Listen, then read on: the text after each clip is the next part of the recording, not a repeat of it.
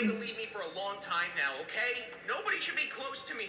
Nobody wants to, so I'll just do it. Come on, stop! Out!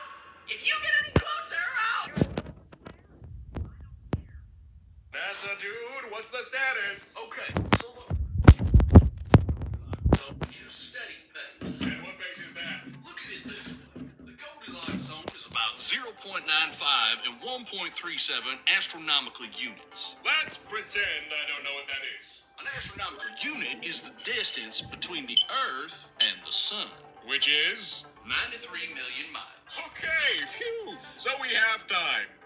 Sir, we're currently heading towards the Sun at 1 million miles per hour. Just tell me how we have before we enter the Goldilocks zone. Less than 5 hours. My God. Earth? Come on, there's no sound in space. Yeah, and planets can't talk or move outside their orbits. We've been ignoring the laws of physics for a while now, okay? I'm sorry. I know, you're worried. I'm just not used to talking to moons. All right, you don't. Yeah, I'm moonless. This is literally the closest I've ever been to having a moon. Huh? Don't say it like that. What? You don't have a moon. It's not like we're your property. Hey, whoa, I didn't mean it like that. Planets have moons, and moons have planets. It's a two-way system in my eyes. The same way we have a sun, and the sun has planets. If only everyone could see it that way. I think the other planets just don't think about it, because they're comfortable with the way things are. Well, look where that got them. Right now, there's an entire moon revolution building up, and they want to destroy the Earth to send a message or something. Wait, what? Hold on. But see the Earth! Earth! You're way off your orbit! I told you to leave, Moon. Go and orbit someone else. Wait, are you heading towards the sun? Everyone will be happier, okay? You, Venus, Mars, my Earthlings, everyone will be... That's not true!